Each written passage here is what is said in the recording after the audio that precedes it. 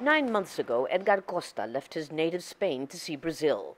And when he was offered a job as a TV producer, he didn't think twice about staying. He bought a house, not in the famous and expensive beachfront part of Rio de Janeiro, but in Vidigal, a slum where once even the police dared not tread. I needed a place. I knew about Vidigal. It's a favela near the main beaches. It's what Rio looks like.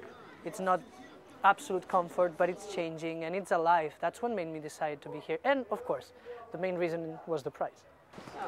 Down the street, a hostel for tourists is doing a brisk trade, as more and more foreigners on a low budget are attracted to this once forbidden territory, made accessible over the last 3 years since the police began taking control.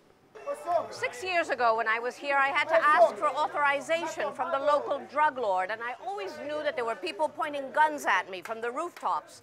Now anybody can come in here, even foreigners, and mix with the locals.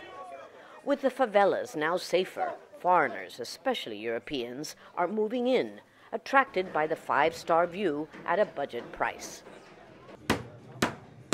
Here in Catagallo, Argentine Alfonso Galindez is rushing to finish a restaurant bar before Christmas, part of an investment with Portuguese and Brazilian partners that will also include a hotel. Alternative glam. I would call this alternative glam. People want to come in contact with something different. What is more interesting, to go to a hotel that looks like any other in the world, or to go home and say that you ate and slept in a favela? The neighbors also seem pleased.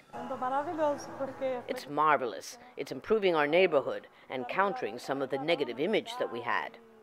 But it's not without a price. More peaceful favelas make for more expensive real estate. And with foreigners pouring in, many predict the gentrification of these favelas will drive out the original residents. These people are offered a lot of money. Well, for them it's a lot of money. So some of them take the money and leave and go to live much further. So this is probably going to change the composition of people who live in the favelas in the long term. Clearly this phenomena, along with all the improvements for the upcoming World Cup and the 2016 Olympics, will profoundly impact the city. The hope is that it will do so for the better. Lucia Newman, Al Jazeera, Rio de Janeiro.